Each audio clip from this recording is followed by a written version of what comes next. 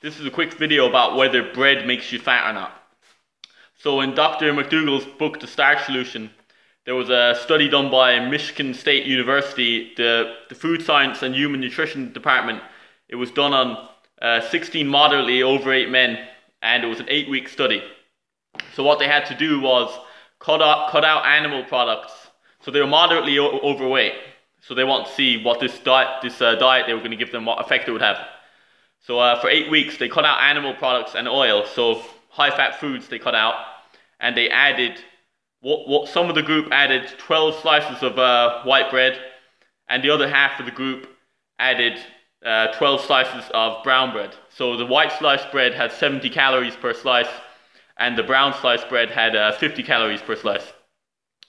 So yeah, and over the 8 weeks, the white sliced bread, the results they had was they lost 14 pounds on average, between each person on average lost 14 pounds over 8 weeks from eating 12 extra slices of white bread in their diet and cutting out animal products.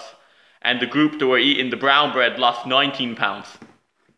So 19 pounds is nearly a stone and a half, and 14 pounds is a stone. So from adding 12 slices of white bread in 8 weeks, they lost 1 stone. And from adding the other 8 people, from adding 12 slices of brown bread, they lost 19 pounds, nearly a stone and a half. Also removing high-fat foods like animal products and oil.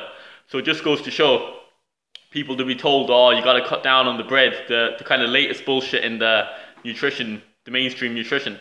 You know, you got to cut down on the bread if you want to lose weight. These people in 8 weeks lost a stone and from eating 12 slices of white bread extra, and the other group lost a stone and a half, nearly 19 pounds from 12 slices of brown bread.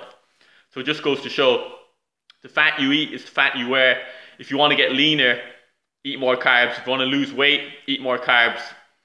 And if you want to get fitter and healthier, eat more carbs. So yeah, also their cholesterol levels dropped a lot as well. So good results in terms of health, fitness, weight loss, anything you want really.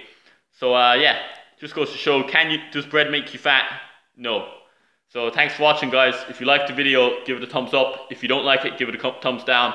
If you like the channel, subscribe. Thanks for watching, guys. Peace.